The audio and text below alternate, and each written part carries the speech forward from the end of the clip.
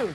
Look at me. So good to see you, Rainn. Thank you for being here. How do you feel to be, you know, out of the house here in a studio? Do you feel good? This is great. This is fantastic. I drove all the way down here just to be with you and to have this live experience. That Zoom talk shows, it's a comedy killer. Thanks. Yeah.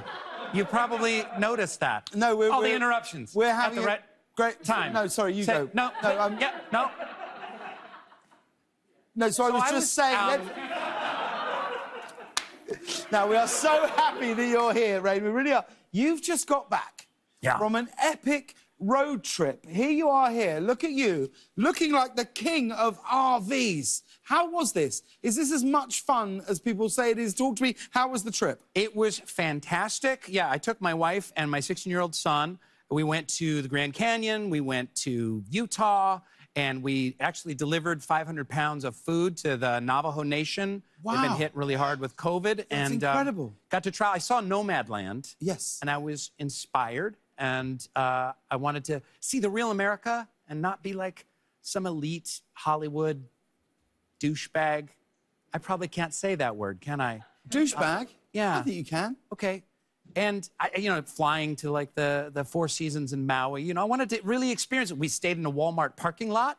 That's a thing. Yeah. Yeah, and we had a fantastic time. But do you have to... Here's my question. Do you have to do, like, training and stuff before you drive one? I think I'd be scared to drive one of these. There's a lot... They give you, like, a tour in, like, 3 minutes. And, like, here's this, and you plug the thing, and you do the thing, and here's the awning, and the blah, blah, blah. But I am the RV king at this point. Well, you took this photo. Look at this. You went to the Grand Canyon, as you said, and which I can only imagine is so beautiful and extraordinary. But talk to me about this warning sign that's next to the Grand Canyon. This is literally the first thing we saw when we got out of our RV at the Grand Canyon, and apparently it is so beautiful that you fall down on your knees and vomit. So... Warning. Yeah. No, it's actually because so many dumb tourists go and don't realize that they're in the middle of the desert. Yes. That they're climbing, they're at 5,000 feet, and it's an incredibly steep climb, and they get heat stroke and they start vomiting. You know, it's like in Everest, when they mark their way up, the route up to the top of the mountain by the dead bodies on the side of the trail. It's the same way the Grand Canyon, only with piles of vomit. Just piles of vomit everywhere. As you go, yeah. Oh, it sounds like you had a great trip. Is this something that would you do an RV trip again? I'll never do this again for the rest of my life. It was horrible. It was the worst. First of all, I'm the worst RV driver of all time. Right. We had like a $1,500 deposit, which we lost. They're still tabulating the additional damages. No. True story that we did to the RV. The bumper was dragging, the toilet was broken, the windshield was cracked. We broke the toilet. So wow.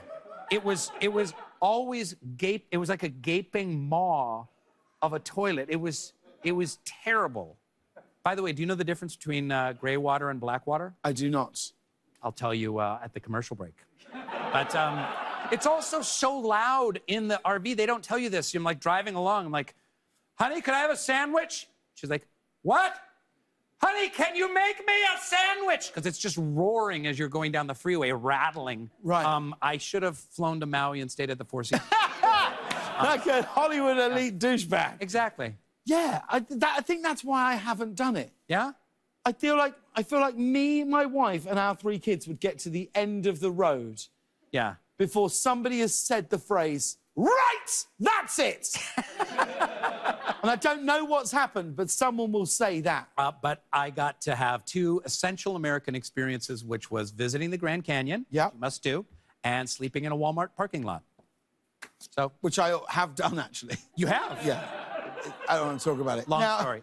We had Bear Grylls on the show last week, and you did his show, Running Wild, this season. Here's my question.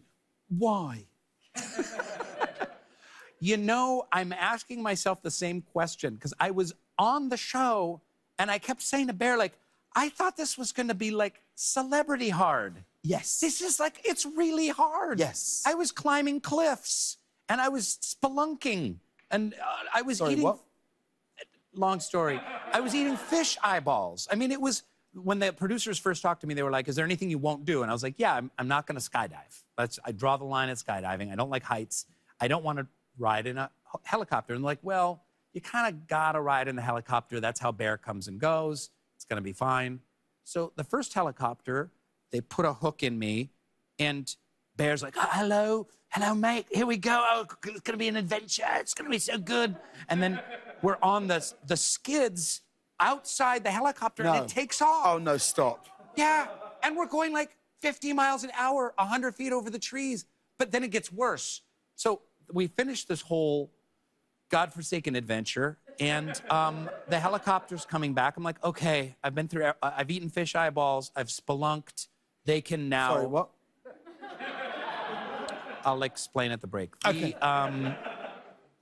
The helicopter comes, and they put a cable down 30 feet under the helicopter, and the helicopter takes off. And I was going to say no, but Bear is so charming. He's like, oh, you're a champion. You're a legend. You're crushing it, mate. Come on. This is wonderful. And I will do anything if anyone calls me a legend or a champion. Yeah. Well, I think that's his whole thing. I think that's how he gets you to do stuff. Yeah. He says things like, you'll be brilliant. And what he means is, you'll make brilliant TV, and they are not the same things. I think that's right. Yeah, because I would swim with sharks if someone was like, you're a legend, you're brilliant, you're crushing it. I'd be like, okay, let's go. Yeah, exactly. Now let's talk about your new podcast, Dark Air, with Terry Carnation. It debuted this month to great acclaim.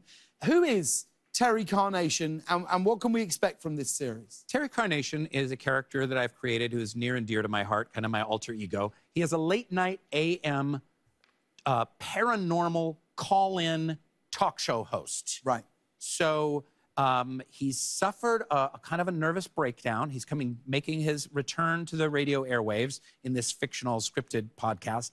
And we also have improvised calls with all kinds of great actors. You know, half the cast of The Office is in it. Thomas Lennon, Sam Neill, calling in and improvising calls with people and their paranormal, supernatural questions. So